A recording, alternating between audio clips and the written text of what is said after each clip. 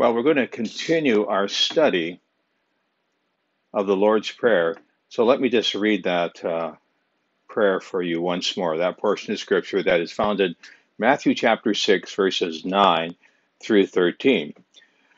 This then is how you should pray: Our Father in heaven, hallowed be your name. Your kingdom come, your will be done on earth as it is in heaven.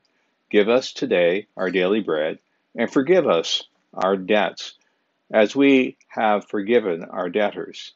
And lead us not into temptation, but deliver us from evil. You know, these are stressful times for many reasons as we grapple with the COVID-19 epidemic. Probably the greatest source of stress in our lives are circumstances that are outside our control, like COVID-19, circumstances where we feel powerless to do anything, to make any changes. I think, how can I stop the spread of this virus? How can I protect myself from the impact or the virus itself on my life? I'm concerned about my family.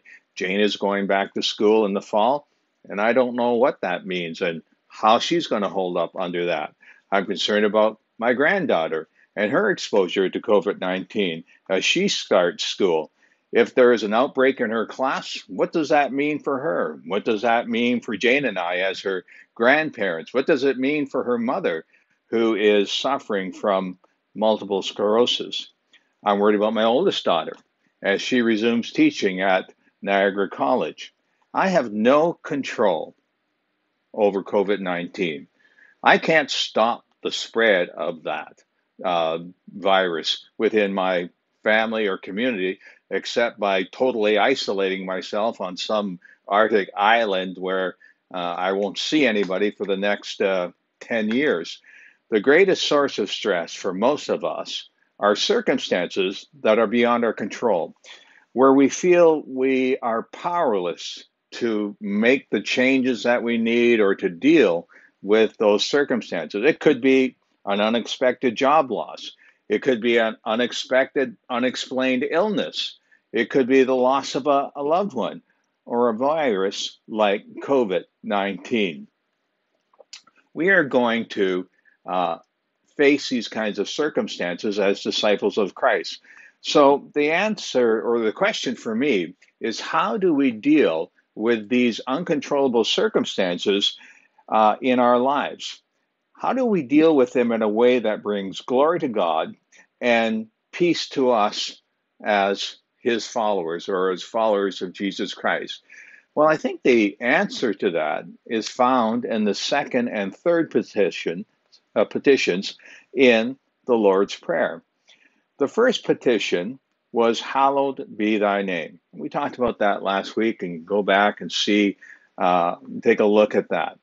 The next petitions are, your kingdom come, your will be done on earth as it is in heaven. So let's begin by looking at that first petition, your kingdom come. So what is the kingdom of God? Now, theologians will talk your ear off on what they think the kingdom of God is. But I think they would all agree the kingdom of God is where God reigns. The kingdom of God is his reign over his people for their good and his glory. So the reign of God is just not his absolute sovereignty. So God reigns over, he's our Father who is in heaven.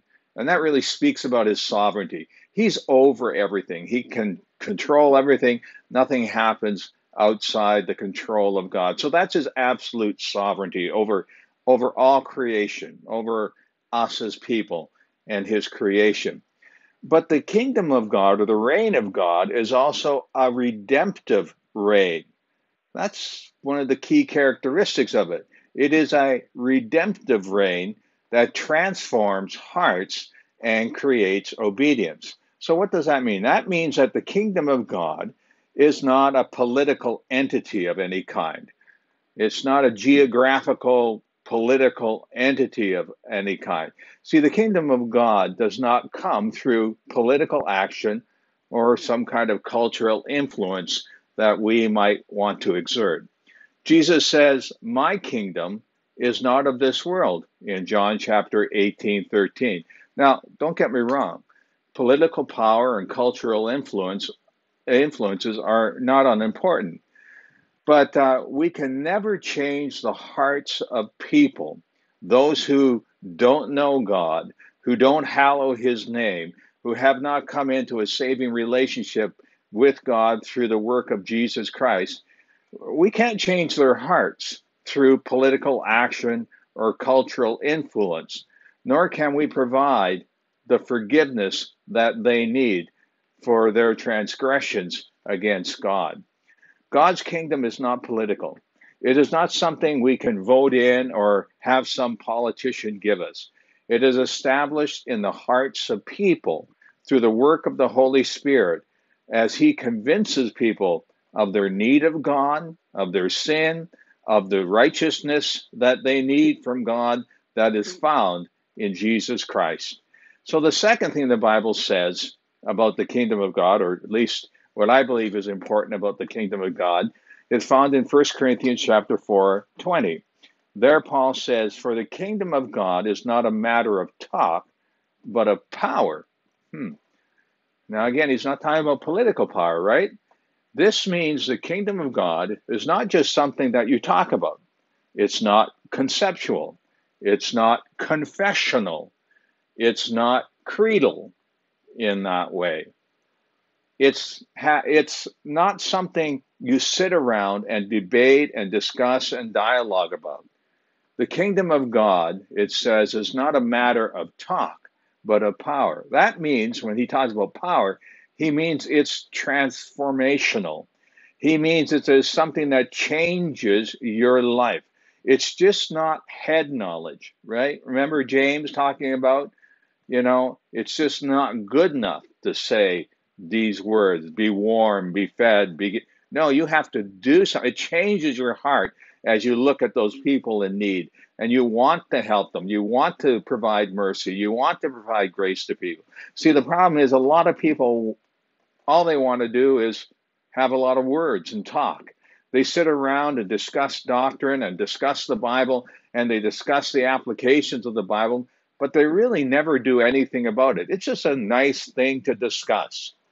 And the kingdom of God, as Paul tells us, is not about words. It's about power.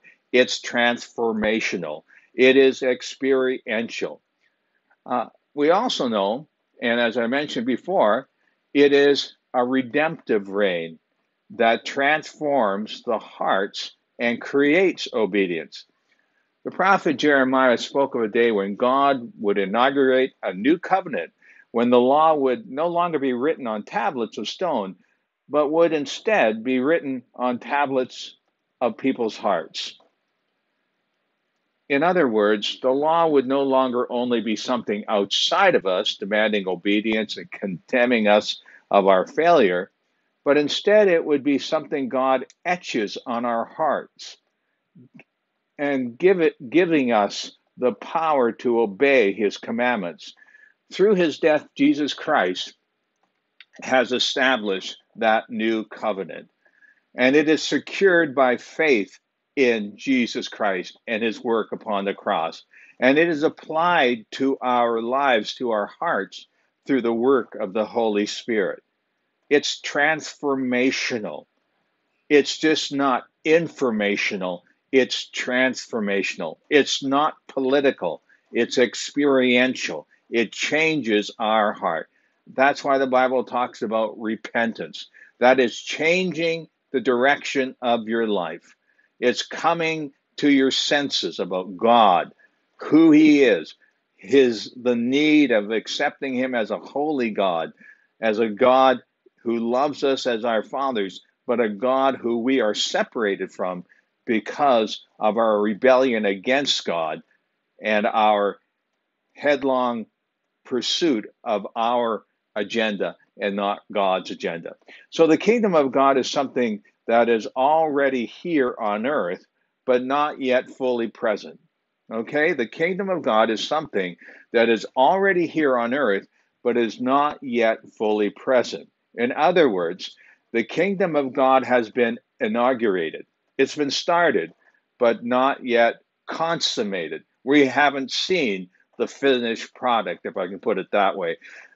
This kingdom arrived with the coming of Christ, who urged his hearers to repent because the kingdom of God is at hand. You know, Christians are now part of that kingdom.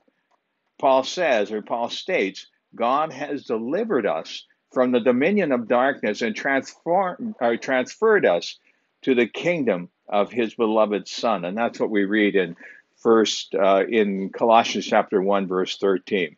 So where is the kingdom of God? Well, the kingdom of God is wherever Jesus is king. If he's king in your heart, then the kingdom of God is within you. If he's king in heaven, then the kingdom of God is in heaven. If he's king here on earth, as one day when he comes back, he will be, then the kingdom of God is on earth. Wherever Jesus is king, that's where the kingdom of God is. Wherever his rule and reign is, that's where the kingdom of God is. So that's the first petition. That's our desire. God, bring your kingdom to this earth. Your kingdom come is that petition. The next petition is in the Lord's Prayer is, thy will be done. And this explains the petition it follows. So it explains your kingdom come. See, the kingdom of God is found where the will of God is done, right? That's kind of what we've been talking about, isn't it?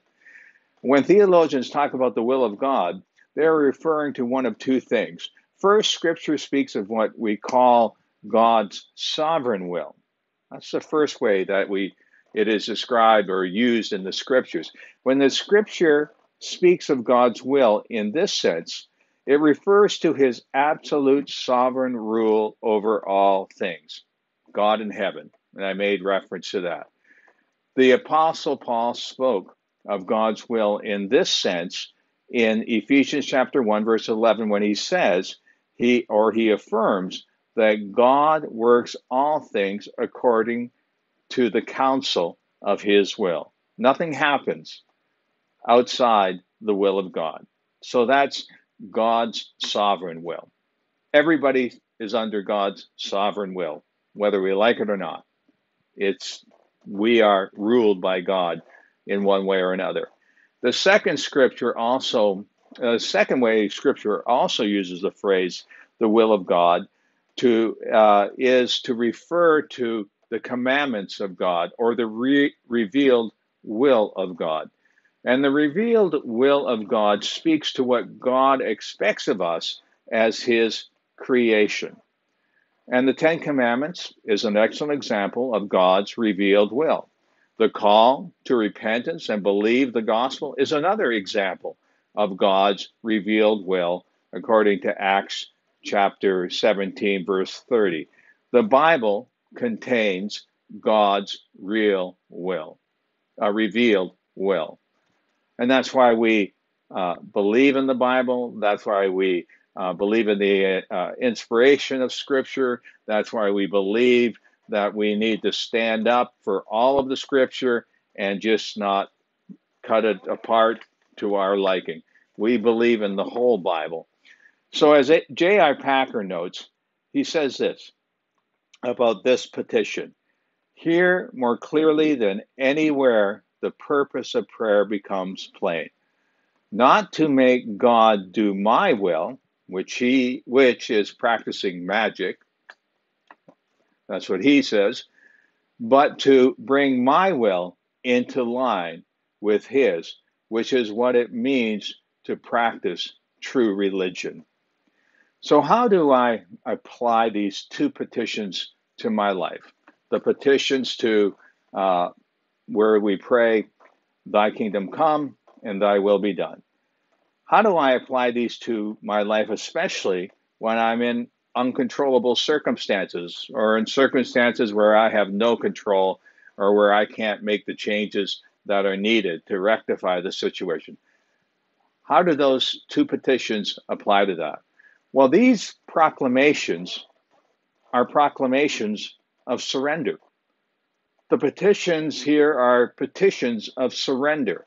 You could say they are a prayer of surrender. When I make these petitions, I am saying, or I am putting God in charge of my life and circumstances. I am surrendering control of my life and circumstances to God, His kingdom, and His will. What does it mean to pray these petitions of surrender? Well, it means I have made a choice. If I have an uncontrollable circumstance in my life, the solution is surrender. The solution is surrender to our Father in heaven. The solution is surrender because He is our Father in heaven. We have a relationship with Him through Jesus Christ, a father-child relationship. I surrender because my greatest desire is to see His name hallowed. I pray that. I ask God, may all the people in this world see you as God, as hallowed, as holy, separate from us, His creation.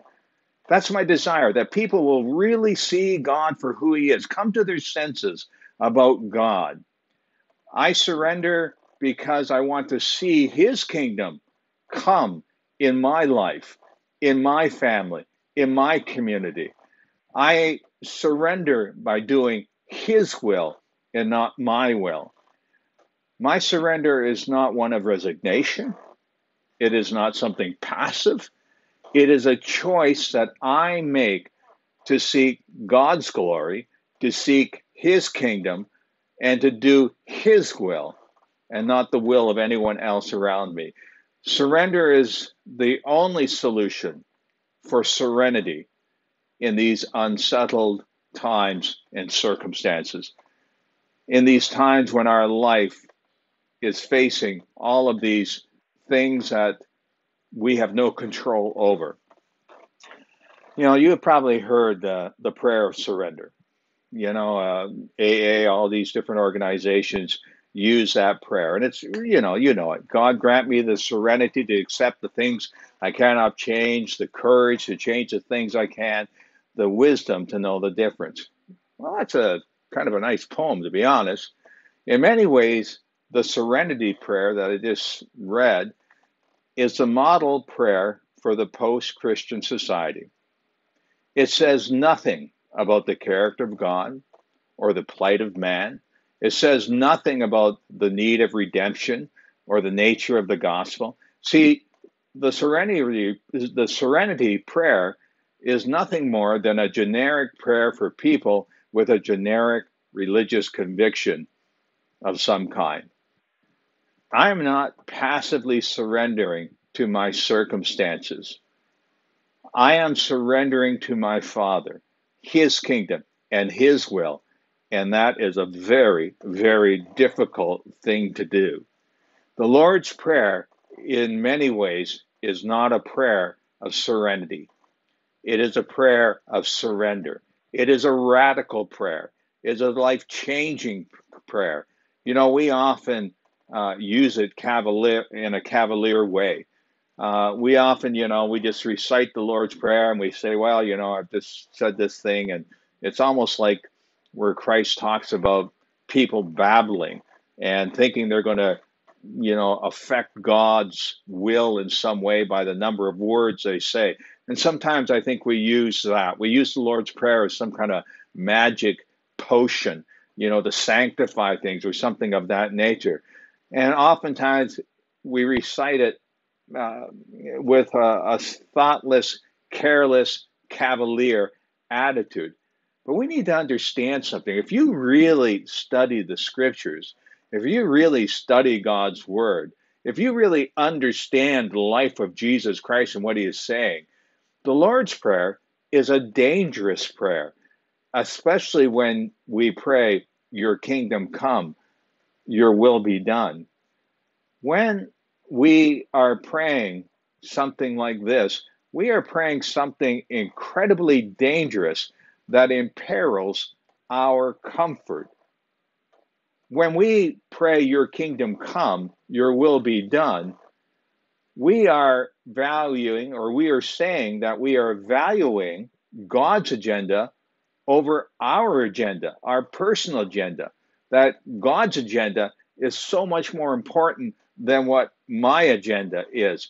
By making God's kingdom paramount in our heart, we are setting aside our own sad attempts at personal glory to pursue the glory of our King, to pursue the glory of God, the glory of Jesus Christ. See, the human heart is naturally hostile to the kingdom of God.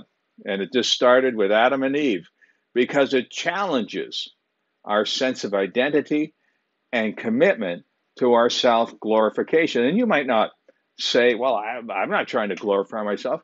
Yes, you are, through your own personal agenda.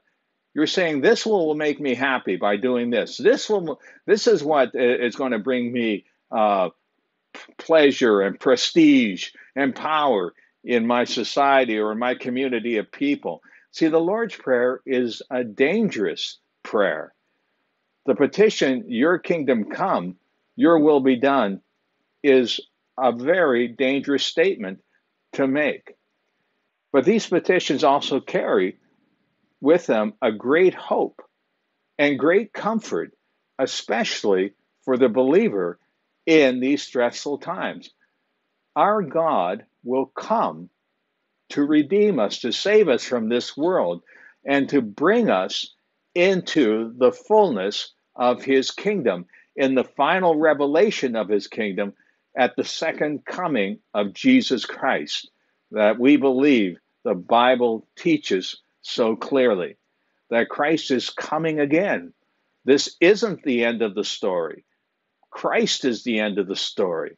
And we put our hope, our agenda focused upon the second coming of Jesus Christ. You know, if you go through the Lord's Prayer, you'll see that there is a logic that runs through this prayer. Each petition is connected to the other. In the first petition, Jesus teaches us, or taught us, to hallow the name of God, that this is God's number one priority, that his name would be hallowed. He is outlining our number one priority, that God would be hallowed in our lives, that he would be seen as holy, and that we reflect that holiness unless our life. Unless the name of God is regarded as holy, you got to understand this. Unless we come to our senses about God and regard him as holy, his kingdom will not come to this world or our life.